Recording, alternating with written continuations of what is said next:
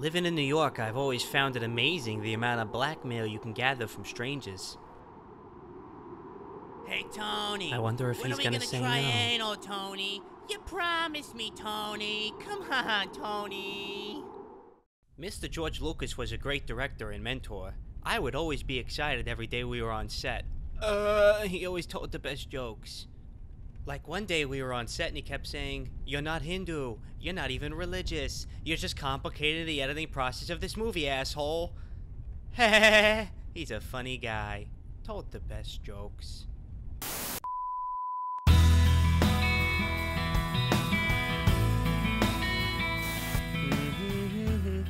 Huh?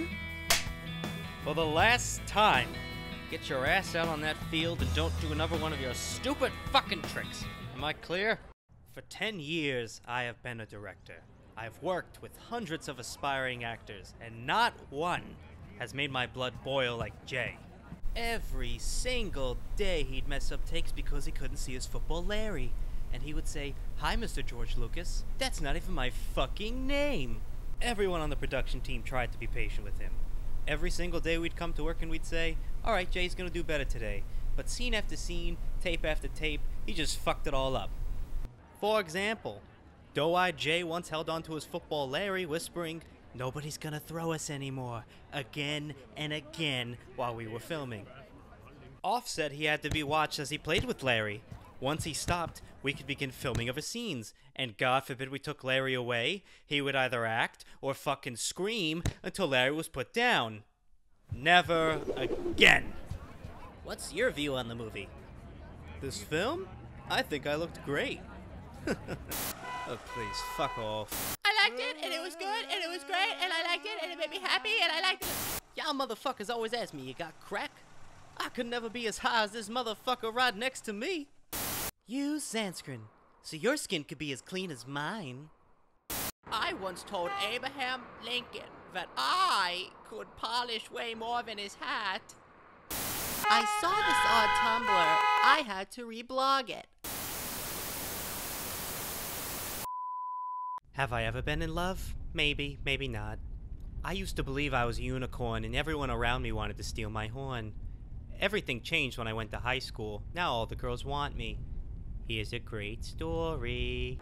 So there I was with my buddies playing basketball, winning by 12, and this girl was just eyeing me down, and not in the way I was used to.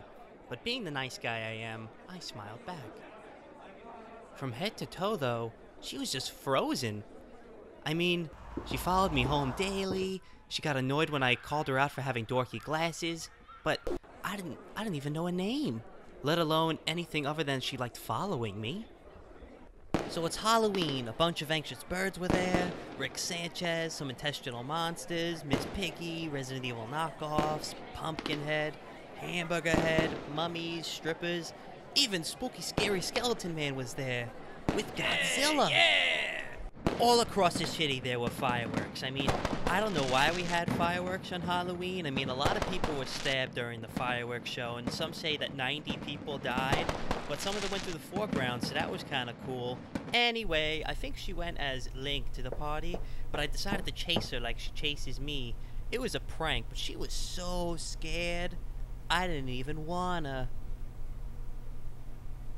So I turned 24 in August. That means that if I don't pass high school this year, I can't stay. And I'm walking to class, and she's like, "Oh my God, Jay!" She grabbed my shirt, and that's when I told her I didn't want to be with her. But she just kind of stared at me, you know? And you could tell just by looking at her, something inside her snapped. She just went full Super Saiyan on me. She was screaming, cursing, wishing death upon me. And all I could do was stare. I mean, I couldn't tell why she was upset. It's not like we did things together. But she believed we went to the moon, you know? She believed we placed the flag on it. And there I was, realizing the horrors of the insanity and thankful I didn't stick anything inside her. Knife-cutting tension sequence. Sometimes when I'm home, I listen to the last recording she made for me. It's beautiful. As I'm strolling down the NYC, living black faces glancing over me. Am I a ghost?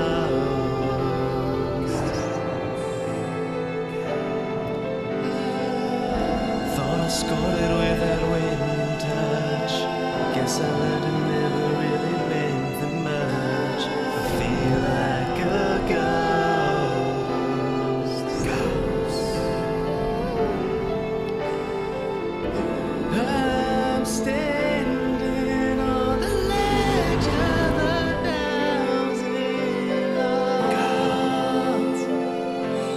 stood on a piss-scented train, I began to wonder why I wasn't into what's-her-face. The image, though, it slowly became clear. The reflection of myself.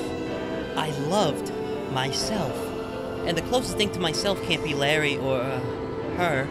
It's gotta be the person that I can excite at 2 o'clock in the morning. And have pajama parties with. And play games with. And cook with, even though to me it's so mundane. And the person that can nurse me back to health, my brother. My strong and handsome brother. And even though he passes out before we do anything remotely fun, I set up, haunted by the terrible things we've done in the past. Jazz hands, yeah.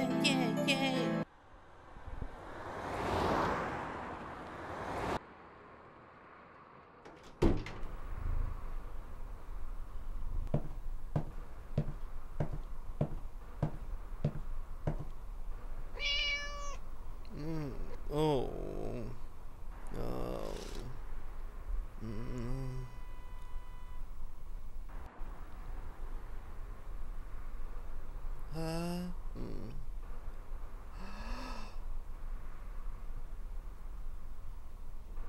Yeah?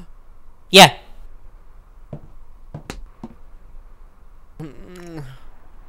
So, later, do you want to watch your movie? About that. Come. Have I ever told you about the time that I was a unicorn flying around the planet Lazoo? No? I was bombarded by M6 agents, all by the name of Jack. But that's not the worst part. The Florb came and shot laser beams at me, and... No porn. No lemonade. Nothing.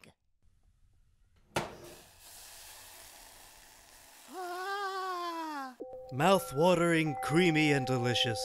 With one bite, Bailey's cake mix will soothe all the misfortunes in your life. Don't believe us? Buy Bailey's on sale today. Mmm.